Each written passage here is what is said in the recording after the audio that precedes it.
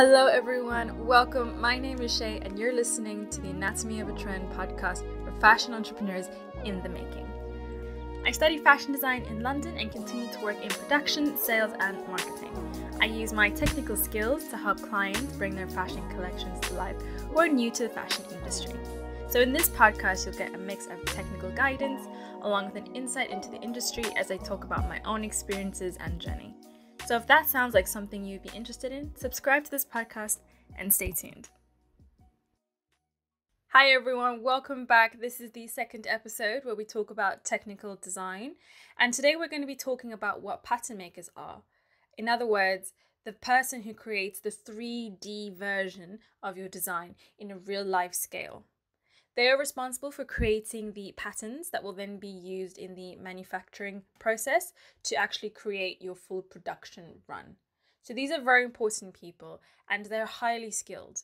A pattern maker and a technical designer overlap very much. The only real difference is that a technical designer creates the paperwork for making sure that the design is communicated in the right way, not only visually, but with the sewing instructions. A technical designer also tends to be in many stages of the design process, so they can be in the very beginning and they tend to oversee the pattern making, the sample development, and they can even go into production, which is what I usually do.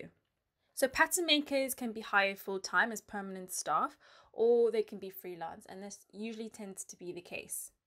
Creating a technical design that's visually explanatory is very important because in my experience, I found that a lot of the pattern makers and seamstresses that companies tend to work with come from abroad.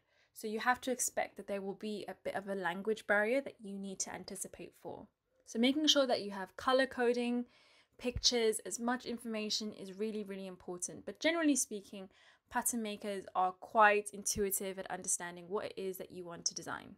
Now, pattern making can be done in two ways. The traditional way is to do it by hand. So you get paper out on a big table and you get a ruler out and you just start drafting shapes and figures onto a mannequin or from templates that are already made. Freehand pattern making is much more suitable when you're draping something on a mannequin and then you need to transfer it into a pattern. If you have a very simple design that's very common, pattern making usually tends to go down the digital route because a lot of templates are already digitized and all they have to do is adjust the pattern in a digital software. This can be a little bit more expensive, but as you can expect, it's more accurate and it can be done in much quicker time. When you are doing pattern making by hand, if you are not very detail oriented and you don't really do the measurements properly, it's really easy to have measurements that are not aligned. It's really easy to have a garment where the measurements are not correct. So if you can afford to get patterns done digitally, I would recommend that. If you do start with paper patterns, you can digitize them at a later stage. There are many companies that can do that. You just have to do a quick little search, but I'll put those resources in later episodes. And they can actually scan your pattern into their software. They can correct it, make sure that it all matches up, and then they can grade it. Now, grading is when you create multiple sizes of the same pattern. Doing this by hand can take a very long time, and it is, my experience, it is quite honestly very painful and tedious. So again, I would recommend going into a production house where they have this technology and just getting it graded. Something to bear in mind is when you choose your manufacturer, looking at what they produce and the quality of what they produce is really important. But you also have to take into consideration what software do they use, if they use any at all. If they don't use any software, you might have to consider switching manufacturers at a later stage, unless there's a specific reason why you want to work with one particular manufacturer. So make sure that if you do approach a company that creates digital patterns, that you have a file that is compatible with the manufacturer that you will be manufacturing with. Otherwise, you'll be wasting a lot of time and a lot of money. It's also worth considering if you are working with a manufacturer abroad, if they don't have pattern makers in-house, you would want to consider getting your patterns made by a digital software so that you can actually send your patterns through a file instead of having to send your patterns through the mail or the post or by courier. It will contribute to a lot of time delays as well. So that is something to take into consideration. However, many garment manufacturers have their own seamstresses, have their own pattern makers, and a lot of them do have their own computerized software. You just have to make sure that you know what software they're using and what files they save it in to make sure that the extension is the same in case you ever need to change it for whatever reason. Pattern makers are very skilled. If you are manufacturing locally or you're working with a freelancer, it's good just to check in every once in a while to make sure that they understand your design and make it very easy for them to communicate with you in case they have any questions. I would be overseeing quality and just checking up on the manufacturers, not only for the pattern, but for other things as well. But the designers sometimes like to be involved and like to physically touch and feel and see the garment that is in the making. So if that is something that you would prefer, consider having a local pattern maker. You can get a lot of companies abroad who can do the pattern making for you. However, you will obviously have a little bit less control, but they can send you the physical garment once it's made so that you can approve it and make any changes. Before choosing a pattern maker, ask to see examples of their work and to see their portfolio. You want to look for someone who has a lot of technical skills. So once a pattern maker has created the patterns and they're fairly happy with the measurements, they're going to create a toile. We mentioned this in the last episode, which is basically a dummy version of a garment in very cheap fabrics, similar to what you'll be using in your final fabrics. They will check the measurements, they'll make sure that the fabric is cut correctly, and a lot of the times you do get pattern makers who are also seamstresses, and they will design the garment and also stitch the garment.